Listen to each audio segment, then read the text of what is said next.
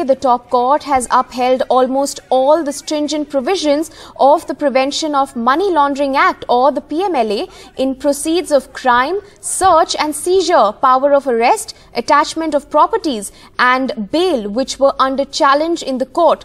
Petitioners had argued that unchecked power to arrest the accused without informing them of grounds of arrest or evidence is unconstitutional. Just last week, the Supreme Court had warned of India not becoming a police state and spoke against arbitrary arrests, saying that jail should be the exception and bail the norm. Yet, now another bench has now validated the ED's power of arrest and said the burden of proof is on the person arrested. Several opposition leaders are being investigated by the Enforcement Directorate, and today the central agency received a big shot in the arm. The Supreme Court upheld the stringent provisions of Prevention of Money Laundering Act or PMLA, including the power to search, seize and arrest. 242 pleas, including by politicians Congress MP Karti Chidambaram and former Maharashtra Home Minister Anil Deshmukh, now in jail, alleged that the laws violate fundamental rights and ED is misusing its powers. The top court upheld several powers of the Enforcement Directorate, including the burden of proof is on the accused. ED need not prove guilt. Special power to arrest, seize, search without warrant.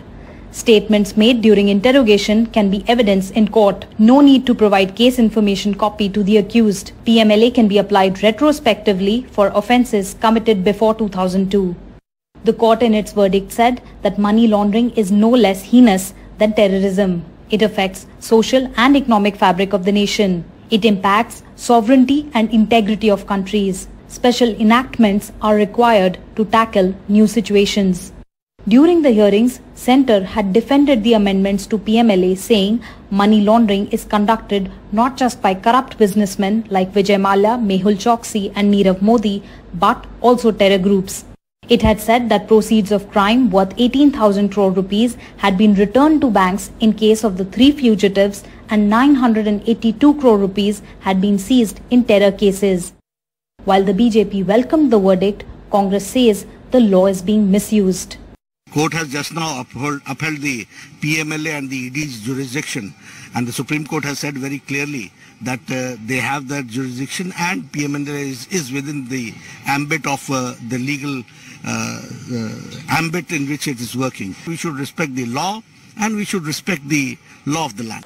Sonia जी को बुलाया है और आज तीसरी बार है और पता नहीं वो कब तक बुलाए हैं। तो ये जो ईडी का आतंक है देश के अंदर, ये आतंक मचा रखा है, इसका फैसला जल्दी होना चाहिए।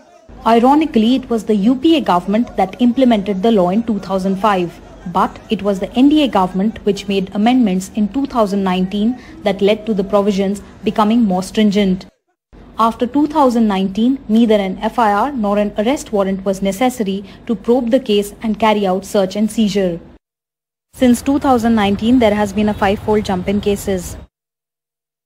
Money laundering searches have gone up 26 times under the Modi government, but the conviction rate is still low. Over 3,000 searches have taken place in the last 8 years, but only 23 people have been convicted.